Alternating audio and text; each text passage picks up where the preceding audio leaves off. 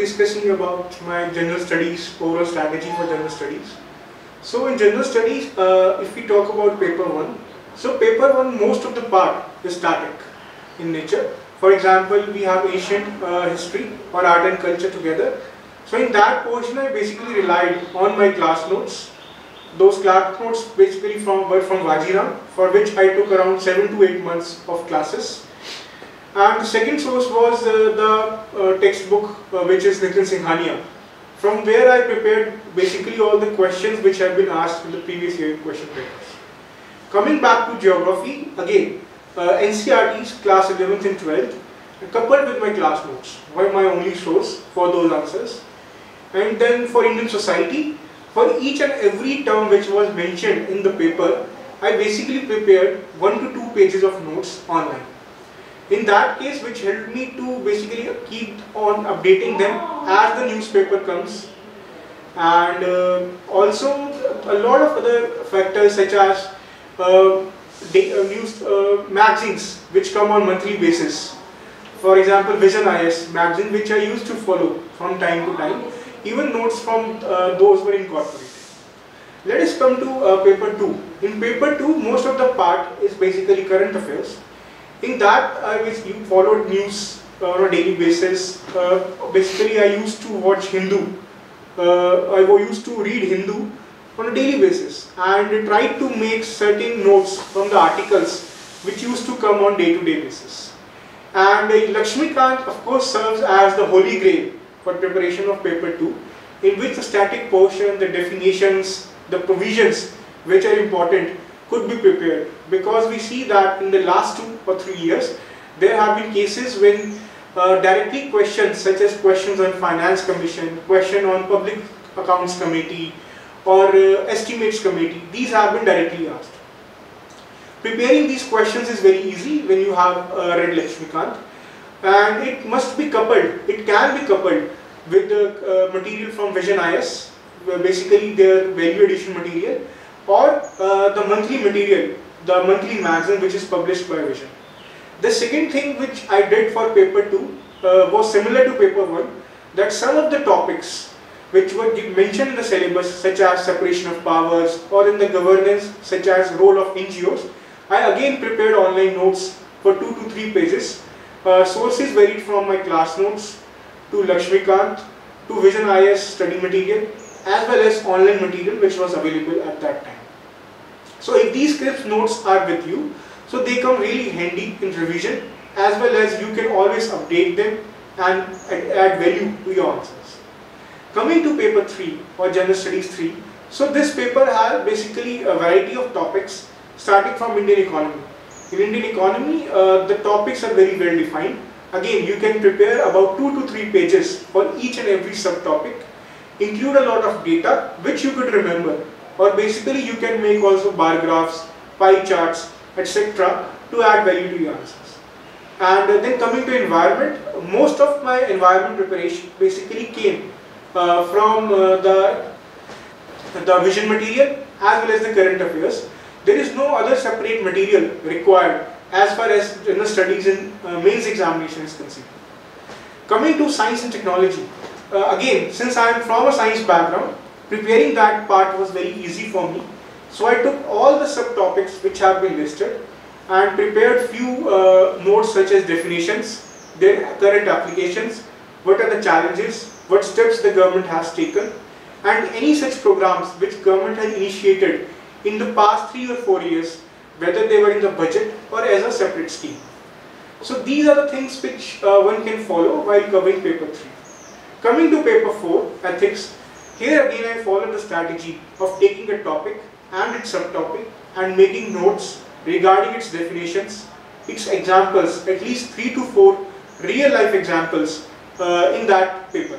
For example, when it's come to integrity, which is a topic which is mentioned in the paper 4, you can prepare what is the definition of the integrity, what are the types of integrity, and any real life examples. For example, I wrote example of late Prime Minister Lal Bahadur Shastri. You may prepare other as well. So they come in real handy. Even some quotations which could be relevant to that particular subtopic, they can also be prepared.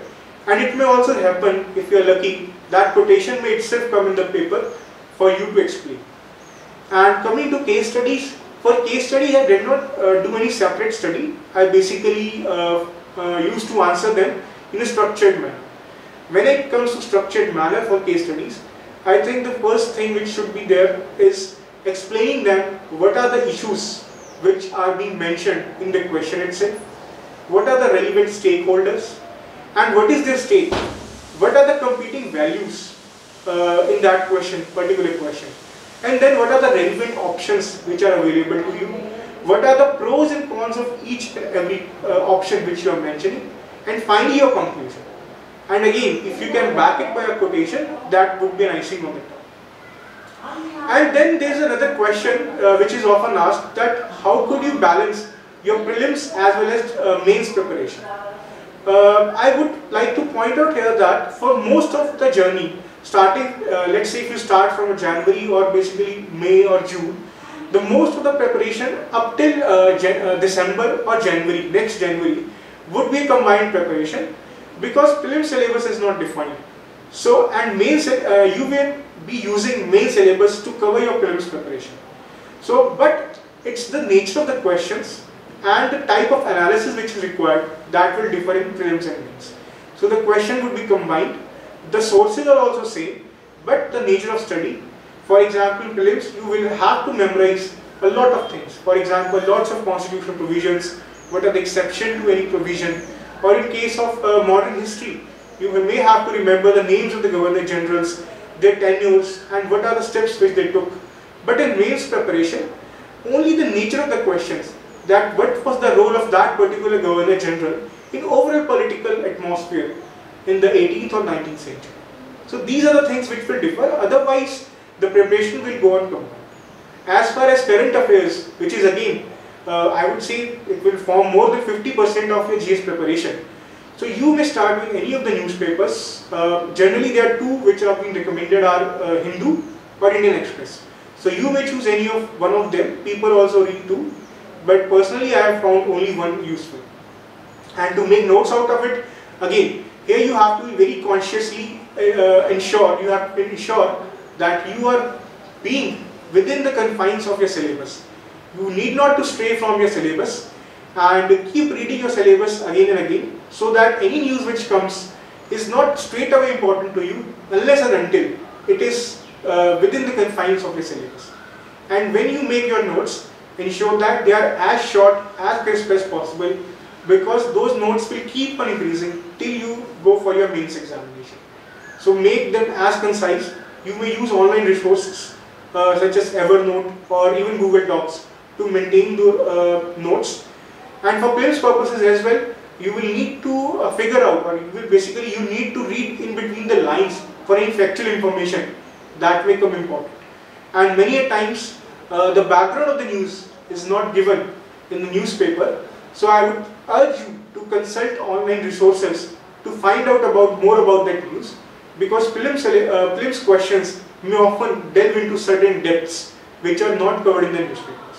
I would like to give a small example that minimum support price is often in the news regarding its very political as well as economic implications, but never are all the commodities which are covered in the MSP program are listed in newspaper.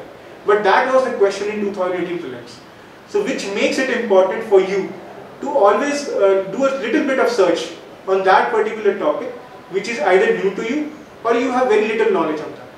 So that is all about how you could go about general studies preparation for prelims as well as mains. So to summarize this, you may need a one newspaper, either Hindu or Express. Second, you may need a monthly magazine. Vision is pretty good for that. And beyond that, you will need your basic textbooks for both prelims as well as mains. And again, answer writing would also come in handy in here. And test series, which you can join either, I used to purchase them or basically print them online. You can even go and purchase it and give them offline. So that is up to you. I think that will be all as far as mains and prelims preparation for general studies is concerned.